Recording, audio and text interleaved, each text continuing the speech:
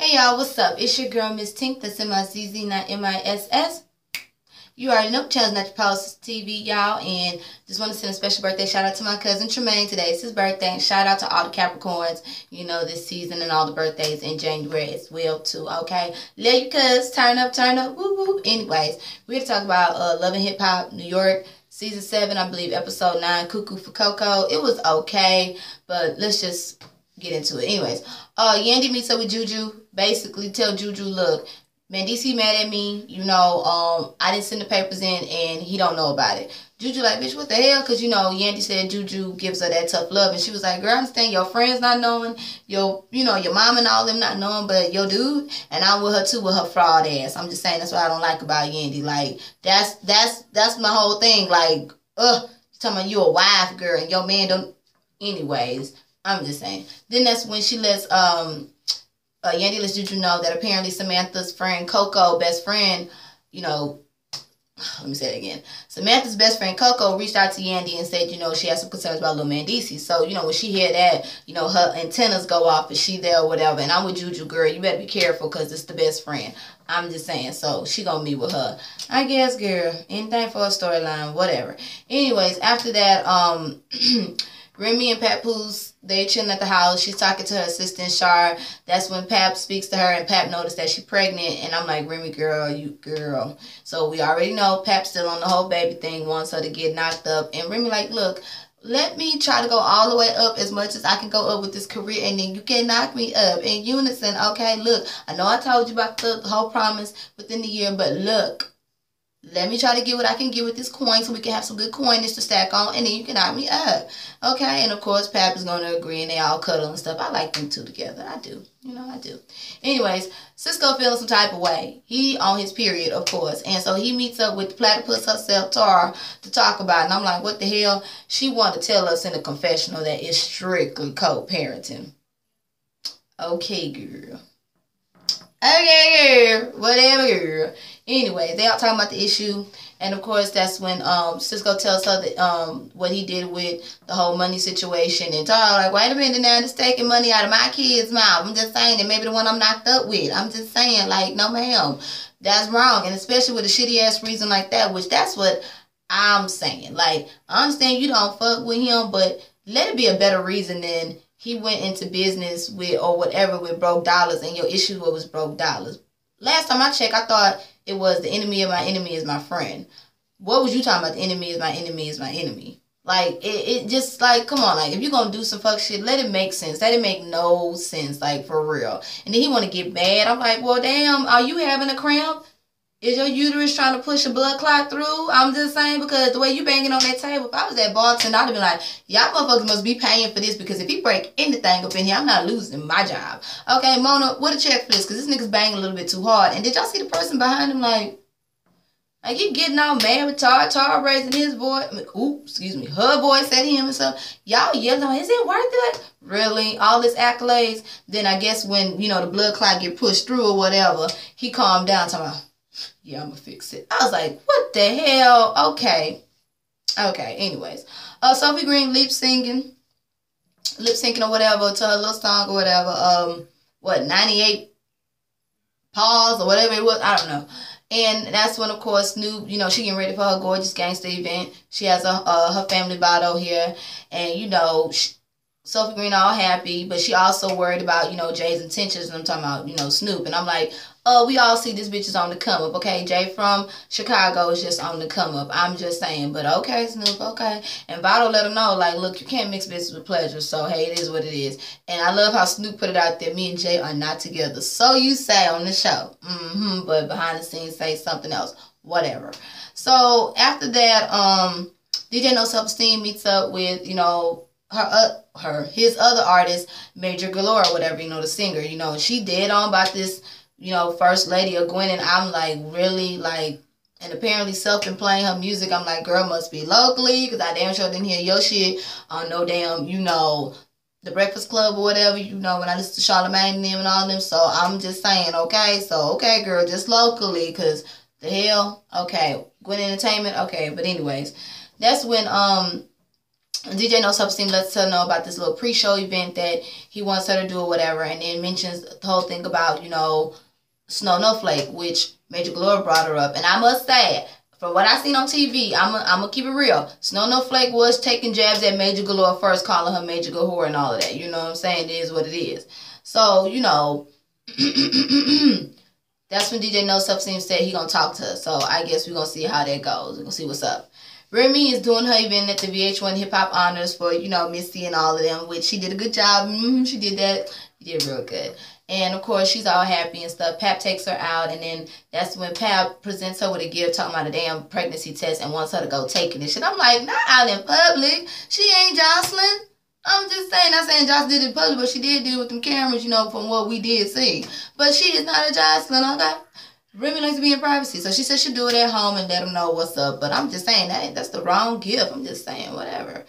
After that, No Self-Esteem meets up with Snow No Flake, and come to find out Snow No Flake actually signed the contract now, and she thinking that she gonna be the first lady and all this stuff. Everybody want to be this first lady. I'm like, what the fuck is the big deal about this shit? But whatever. And that's when, of course, Snow No Flake, not Snow No Flake, but No Self-Esteem brings up the whole thing about what Major Galore said or whatever, and then that's when, you know, Snow No Flake says she did say something, but that was after she said something. I'm like, wait a minute, from what I seen on TV, you said something first, girl. So I'm just saying, what's really going on? But whatever. So that's when he lets her know that, you know, look, I want y'all to sit down and talk before we go do this whole little Gwenin thing or whatever and work together so we can be on the same page. I don't think that's going to go any type of good, but whatever.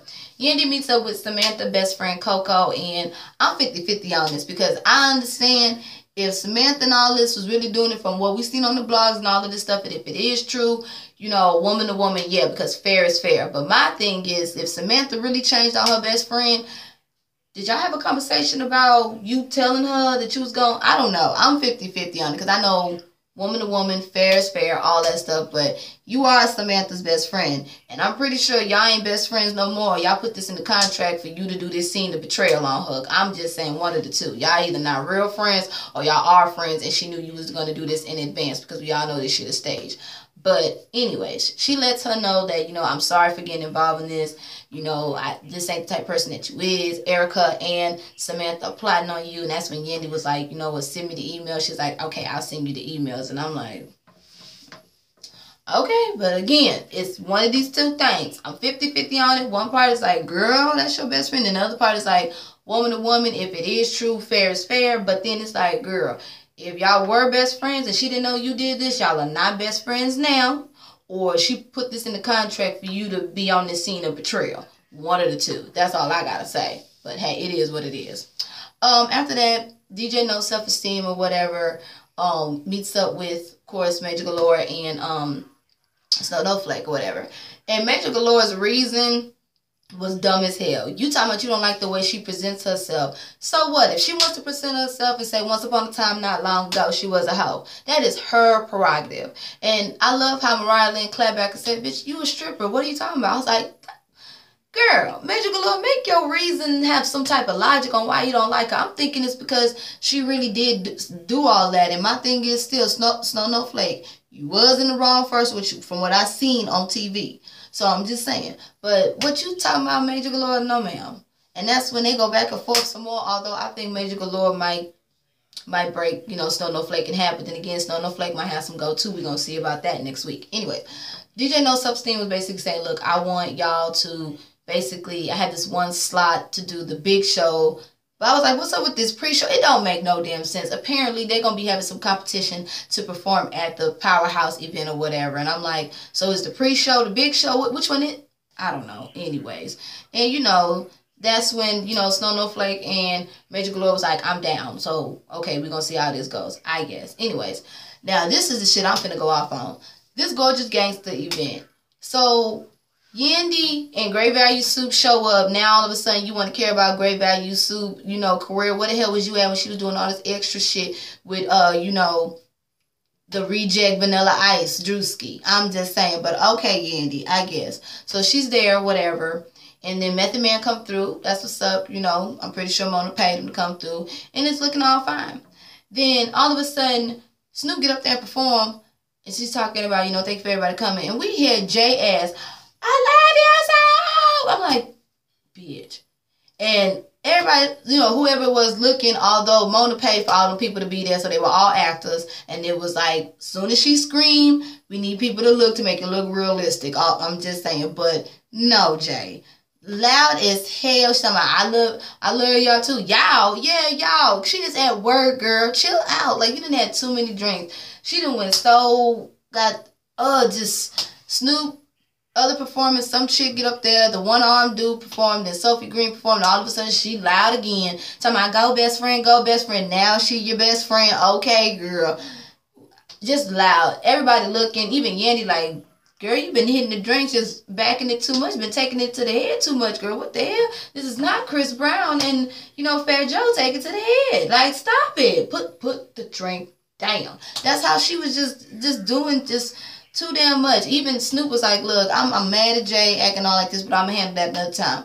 So she's talking to Sophie Green, congratulating her, whatever. And all of a sudden, Jay comes through talking about, shut up, let me talk. And Snoop like, shut up. Sophie, I'm with you, girl. Look, I'm happy y'all came through, but I don't got time for this. I'm about to go make my rounds. Y'all argue, deuces. She got the hell out of there. Right on, girl. And all of a sudden, Jay just take the whole thing that pretty much Snoop not trying to talking about, well, you go fuck with other bitches. Where the fuck did that come from? This is about business. Like, this is why I feel like it's acting at its worst, because I don't know what it's like, you know what I'm saying, now since they, you know, filmed the show. But from the show perspective, girl, this is why you and her don't need to be together, girl. Like, no. This girl really was talking all like that and talking about go fuck with other bitches. Snoop trying to walk away. She like, Snoop, bitch, shut up. You sound like a bullhorn that just would not go off. It's just... the button just broke. A broken bullhorn. Snoop, bitch, shut up. She walking out, and all of a sudden, Jay walking out. I don't understand what. Girl, you been drinking too much. I was so glad Snoop got in her ass when they walked outside. Like, you doing too much. You think anybody's going to sign with us with you acting like that? Like, what the fuck is wrong with you? This is business. Like, I don't even want to do this no more. I don't want to do this with you, and I don't blame you. Like, you sitting up here talking about, we gonna get this money, we gonna get this. Girl, no. This is Snoop stuff. This ain't about you. This is all about Snoop at the end of the day. You are such an opportunist, girl, and you just made yourself look so damn stupid. So glad Snoop walked off from you. You want to talk about, bitch, what you getting mad for? You look dumb as hell. Just doing too much. Like... Snoop trying to walk outside. She want to walk outside. Like, the camera, she ain't trying to do this. Like, her private life is in her house. Like she said, like, you doing too much. And you think this is the best way to get her back? Like, go on, Jay. You fucked up. You fucked that shit all the way up. I hope I don't see you no more for the rest of the season until the reunion. Your opportunist ass, go back to Chicago, okay? I'm pretty sure your child misses you. Take your ass back to Chicago. Anyways, so Cisco and Dirty Feet meet up. I don't know what the fuck this was. Like, Cisco is on his period. And I'm hoping and praying he did not use his mother as an excuse or a storyline, because this still didn't make no sense. They talking or whatever. Peter's still upset. I understand, you know, it is what it is. They want to put it to rest, or at least Peter does. Or at least Cisco claims he does. And Cisco, like, you know what I'm saying, it is what it is. And he felt some type of way because, you know, Dirty Feet moved his plastic knees a little bit too fast than he expected, and almost, you know, got on his ass or whatever. And I'm like, okay, where is this going? Where is this going? And then that's when, you know, Dirty Feet was like, you know what, if you was in my situation, or if the situation happened again or whatever, I will basically do the shit again. And, you know, Cisco like, what? You know, that's all, you know, Cisco know Drew Hill needed to hear. And his ass was like, all right. Let me not waste you the trip. When he said that, I'm telling you, man, Peter and them damn rubber knees or wooden knees, whatever, them prosthetic knees, they good. He been going to a good doctor, because they, even though we all know the damn security was going to break that shit up, he went over that bitch pretty fast. I think Cisco and, you know, Dirty Feet probably have a good little go at each other, but it is what it is. I mean, it is what it is. And then that's when they talk some more, and all of a sudden, Cisco basically get into his feelings. Again, he's having another cramp, you know what I'm saying? He's trying to pass another blood clot. He's on his period, y'all, I'm telling you. He gonna talk about his wife leaving him and his mother leaving him. Now, first things first, your wife left you because what your ass did umpteen years ago on the show with this Diamond Strawberry bullshit. Then backed up with the Mariah Lynn shit. So stop it right there. He has nothing to do with that. He got 10 kids, okay? He knows what it feels like, but that don't mean he take it out on y'all and you taking it out on his money. Although, again, it ain't no 10 grand. I refuse to believe that it's 5 grand, but hey, it is what it is. So, and like I said, I'm sorry to hear about your mama, but I just pray you ain't using it as a storyline because it still didn't make no sense. Your beef is with Dirty Feet. I mean, not Dirty Feet. With Broke Dollars, not Dirty Feet. You shouldn't have took that out on him. Like, you was wrong for that. Straight up, you was. Your reason was fucked up. I understand you don't fuck with that person, but let your reason have some type of logic in it. Anyways, that's when he apologized or whatever. They all hug it out and stuff. And then as soon as Cisco talk about, I'm gonna give you the money back, that's when Dirty Feet talking about, I don't want the money, I want my brother. Shit. The way you hurt your damn prosthetic knees and try to, you know, jump over him with them bad rubber knees, you need that damn money the way you was acting. All the kids you got.